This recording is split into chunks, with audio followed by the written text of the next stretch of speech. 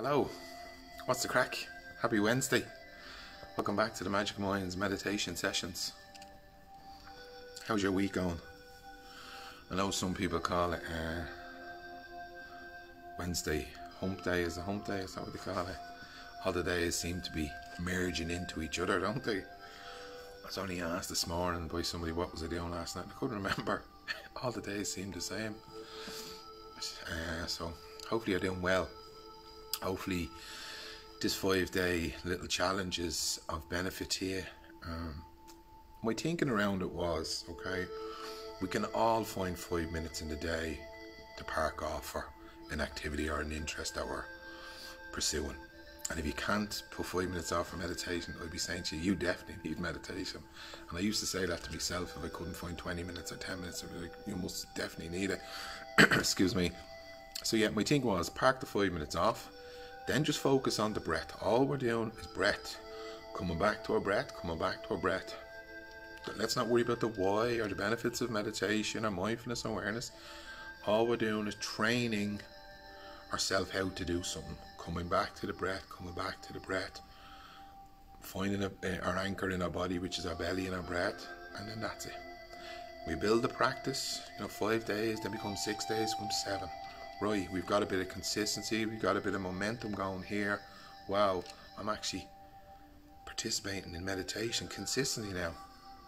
Okay, then it becomes part of our habits, our lifestyles.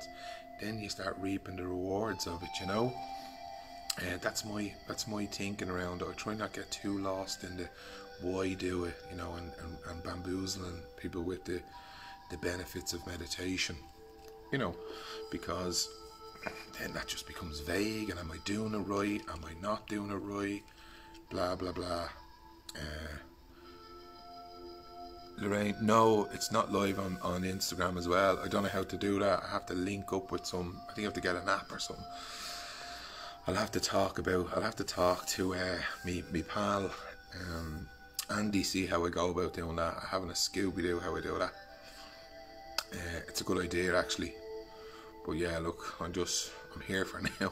It's nearly all I can do. So look, will we get cracking? We'll park off our 5 minutes and get cracking. Let's go. I'll set the alarm. So find yourself a comfortable position, whether you want to stand or sit, and settle yourself into your seat or your position. Gently close your eyes.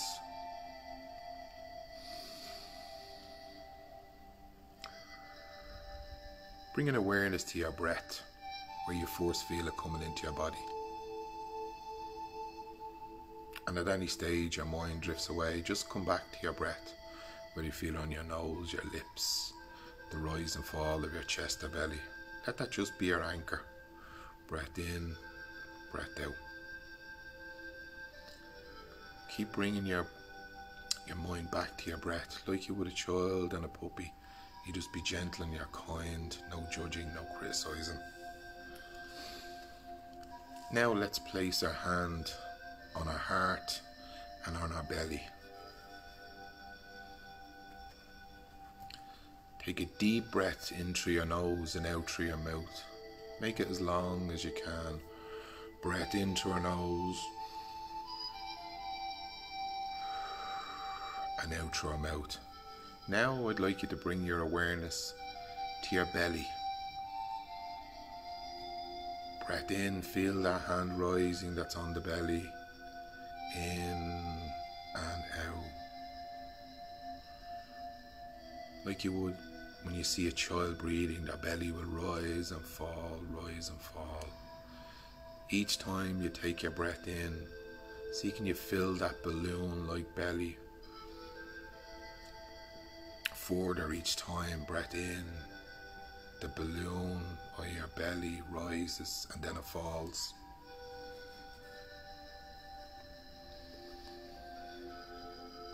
Each breath is sending signals to your mind to relax, to your nervous system, to your muscles, to your whole body. Relax. We're not telling ourselves to relax. We're sending messages to our nervous system to tell our body and ourselves just to relax. All is okay. We are okay.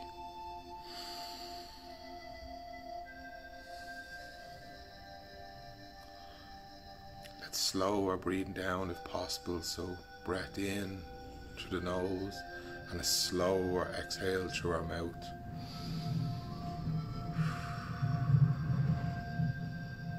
Again, same again, long breath into our nose and a slow breath out through our mouth. Bringing our awareness always to our hand that's on the belly. That is our anchor. When our mind drifts off and follows thoughts, we just come back to our anchor, which is our breath.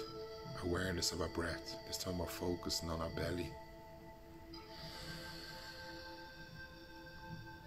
No judging or criticizing ourselves.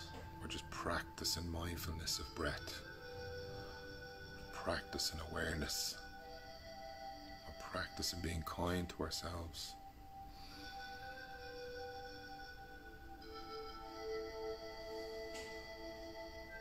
Thoughts will come and thoughts will go. And that's okay. We'll just watch them go by like we would cars or clouds or birds. We just be the observer. Just come back to our breath.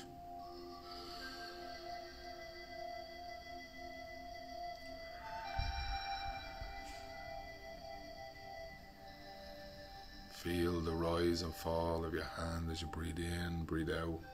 We're using all the mechanics of our respiratory system.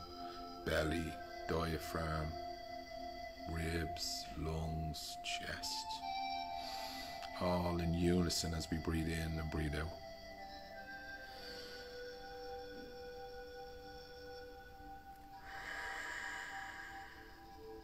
Now place your hands back on your lap, palms facing up.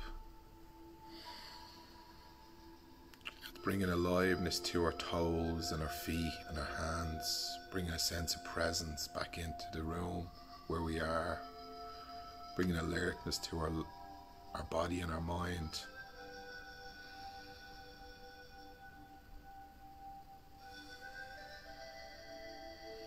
At any stage you're ready to open your eyes, we'll bring the practice to a close.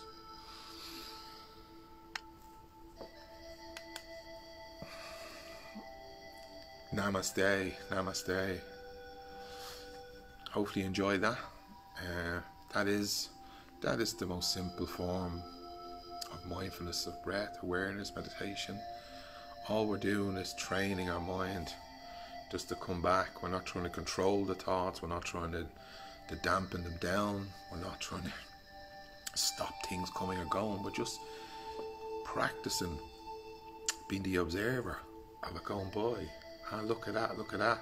And this is in the essence of practicing being kind to yourself. And for years I've been told, be kind to you, and I didn't know what that meant. While in practice, when you drift off and you follow a thought, and you might be 2 minutes, 3 minutes, and you go, look at me, I've been thinking about that thing in the job or what my mate said to me. And you go, come on back to your breath, come on back to your breath. You didn't judge yourself, you didn't criticize yourself, you just says, look at me, I just drifted off, I'll just come back to my breath. Each time, like you would a puppy putting them back to their mat, back to their bed. Come back, come back, come back. A nice soft approach to yourself. That in itself is practicing love and kindness. That's you being sound to yourself. That's what you would say to a friend. Just come back, it's okay, it's okay.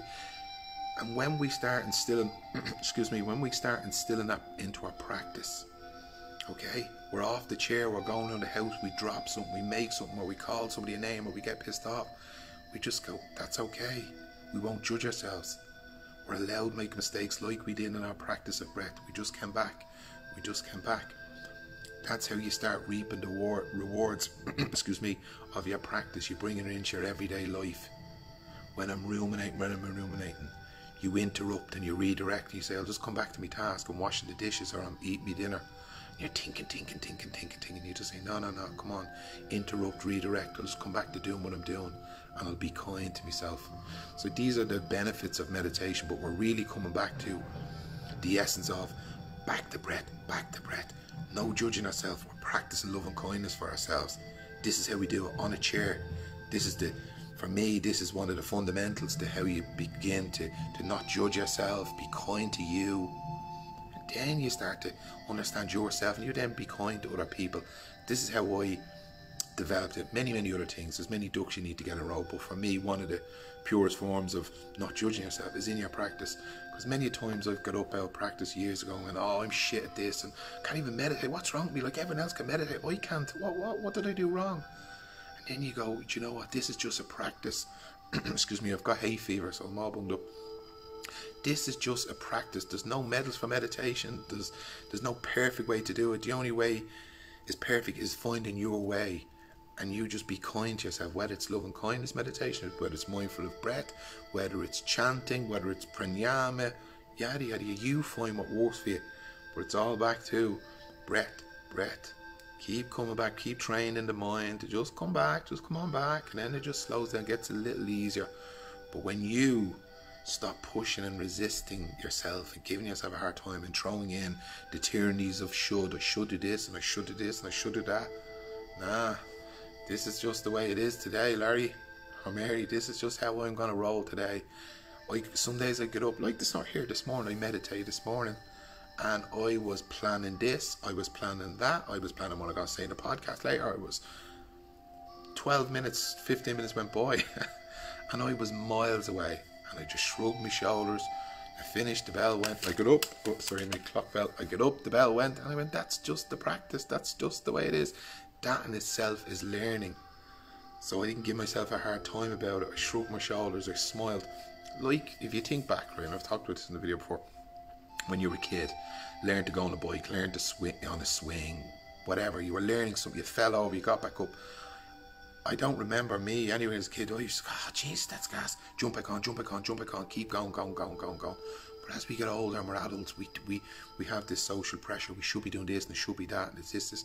What if we're just carefree and went, that's just the way it is. I'm just practicing. And we don't resist and we just keep going and just trying our best. That in itself as well, for me, is another form of being kind to you. So there you go. I talked a little bit longer. I'm really sorry. I wasn't planning to do that. It's just something I'm very passionate about. But that is the essence of it, is being kind to yourself. And you can do it right here now in your mat or on your mat or on your chair. Is not judging yourself. You're doing your best. You're learning a new skill. And it's a practice. We're all just in the same boat. We're all practicing. Even I done an interview in Thailand with a monk, Hom. And he was nervous before the interview, and I was talking to him afterwards.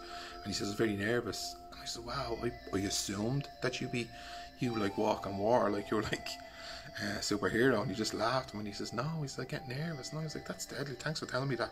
And he says, but your eye engagement, he focused on my eye engagement, because when I'm interviewing people, sometimes I'm like a serial killer. I'm eating the words out of their mouth because I'm so interested. So look, even the monks find it difficult to sit and stay. It's just a practice, so be kind to you. Have a fantastic day, and as always, mind your little self. If I can help you in any way, please get in contact. If we can support you, please get in contact. Please share our videos, send us your comments. Thanks Nora, you're an old star. Thank Keith Riley, Lorraine, thanks for your love and kindness and rooting for me. You up the liberties, and everyone that participates in the group, I really appreciate it. Invite people onto the group. Yeah, have a fantastic time and mind your little self. Take care. Have a great day. Bye bye.